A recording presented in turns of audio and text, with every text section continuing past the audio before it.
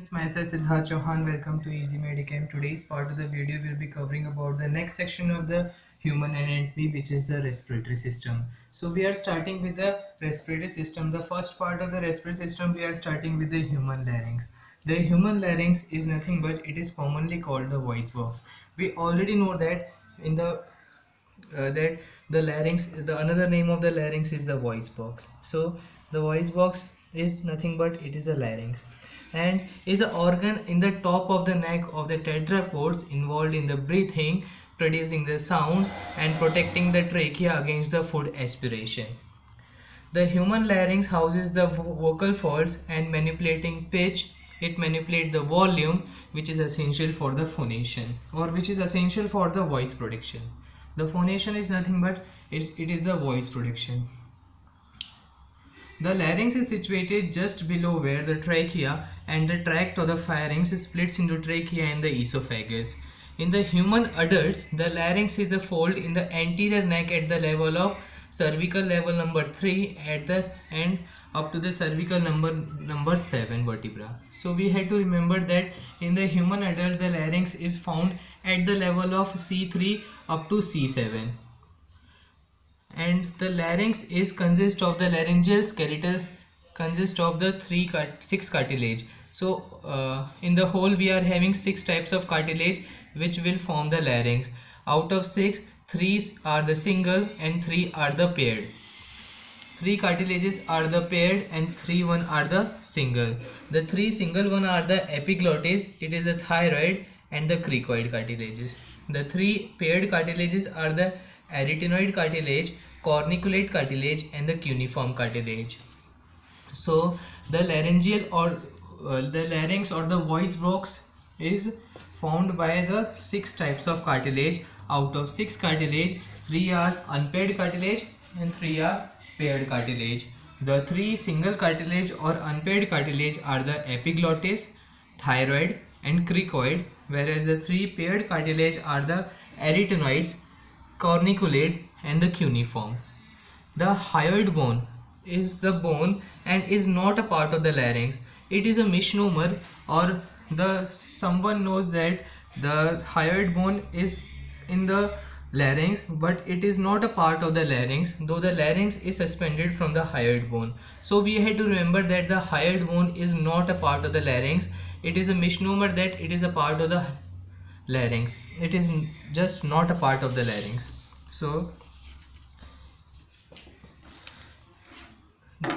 we are having 6 types of cartilage in the larynx, out of which the 3 are unpaired and 3 are paired. We already know this. The 3 unpaired cartilages are the thyroid cartilage, epiglottis, and the cricoid cartilage. So the thyroid cartilage, this forms the diencephalon. It is usually a large in male and then in female. It is the anterior projection of the thyroid cartilage at the in the neck, which is called the diencephalon. The diencephalon is more prominent seen in male than in female. The thyrohyoid membrane. So there is a membrane which is the thyrohyoid membrane. The name itself suggests that it is between the thyroid cartilage and up to the level of hyoid. So it is called the thyrohyoid membrane and is a ligament associated with the thyroid cartilage that connects the thyroid cartilage with the hyoid bone. So the thyrohyoid membrane is a ligament which connects the thyroid cartilage of the larynx to the hyoid bone. The next type of the unpaired cartilage is the epiglottis. This is a large spoon-shaped piece of elastic cartilage. So this is the epiglottis is the elastic cartilage. We have to remember that it is the only cartilage which is made up of the elastic cartilage, epiglottis. During the swallowing, the pharynx and the larynx rises. So the epiglottis, when we are swallowing the food, so the trachea, the food will not goes into the trachea, so the epiglottis closes and the food will enter the esophagus. So the epiglottis is a cartilage which will prevent the entry of the food into the trachea, and it will direct the food towards the esophagus, isn't it? So during swallowing, the pharynx and the larynx both will rises. The third type of the cartilage is the cricoid cartilage. It is nothing but it is present beneath the thyroid cartilage, and it is usually a ring shaped cartilage. The ring shaped cartilage is the cricoid cartilage, and it is made up of the hyaline cartilage that forms the inferior wall of the larynx. It will form the inferior wall of the larynx and the median cricothyroid ligament. So it is the cricothyroid ligament, which is the name itself suggests that it will connect the cricoid cartilage and the thyroid. So it is a ligament which will connect the cricoid cartilage to the thyroid cartilage of the larynx and connects these two cartilages, isn't it? So this is the cricothyroid ligament. So these are three unpaired cartilage, which are the thyroid cartilage, epiglottis, and the cricoid cartilage. We are also having the paired cartilage, which are three in number, which are the arytenoid cartilage, corniculate cartilage, and the cuneiform cartilage. So these are the paired cartilage. We are having two in number, the arytenoid cartilage. The arytenoid cartilage are the most important because they influence the position and tension of the vocal fold. So this is the cartilage which will produce or which will help in the phonation, isn't it? The arytenoid cartilage.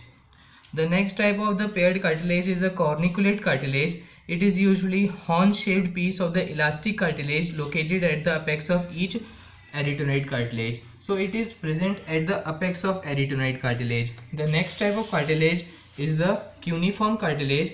It is usually a club-shaped piece of elastic cartilage located anterior to the corniculate cartilage.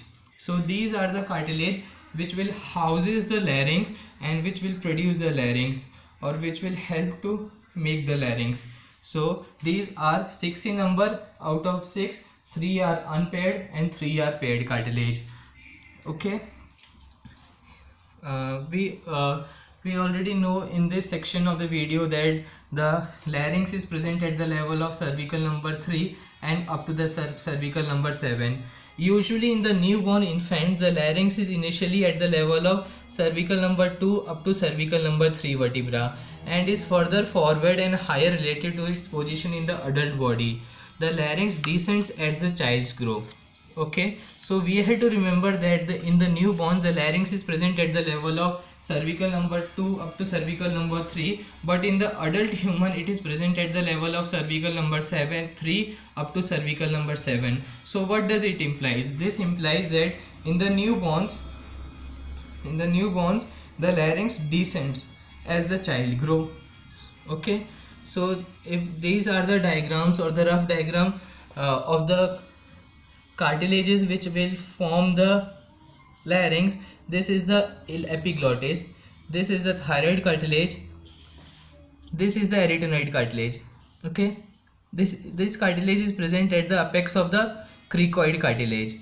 These are the corniculate cartilage and these are the cuneiform cartilage, and this is the cricoid cartilage which is ring in shaped. Okay, so this is all about the larynx, which we will continue about the larynx or the nerves innervation of the larynx, the muscle associated with the larynx in the next section of the video. So please guys, do like, share and subscribe my channel and press bell icon for more notification, and please guys do comments also. Thank you. Please like, share and subscribe Easy MedChem and press bell icon for more notification.